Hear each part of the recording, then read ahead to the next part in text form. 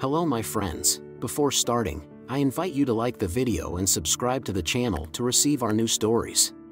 Enjoy watching my friends.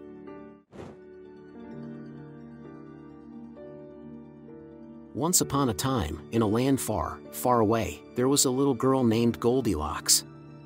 One day, she went for a walk in the woods and came across a house. The house belonged to 3 bears, Mama Bear, Papa Bear, and Baby Bear.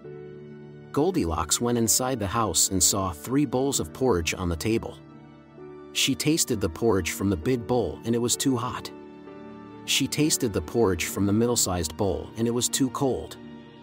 Then, she tasted the porridge from the little bowl and it was just right. So, she ate it all up. After that, Goldilocks saw 3 chairs. She sat in the big chair, but it was too hard. She sat in the middle-sized chair, but it was too soft. Then, she sat in the little chair and it was just right. But the chair broke under her weight.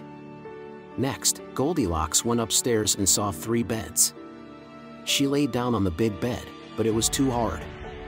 She laid down on the middle-sized bed, but it was too soft. Then, she laid down on the little bed and it was just right.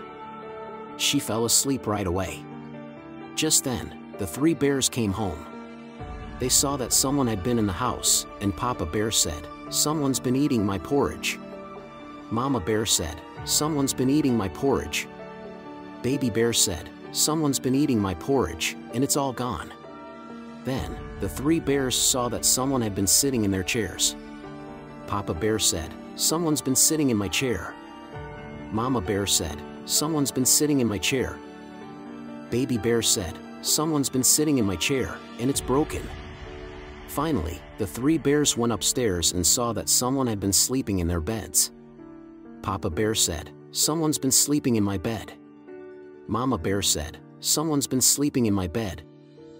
Baby Bear said, "Someone's been sleeping in my bed, and she's still there." Goldilocks woke up when she heard the 3 bears talking. She was scared and ran out of the house as fast as she could. From that day on, she never went into someone else's house without permission again. The 3 bears learned their lesson too.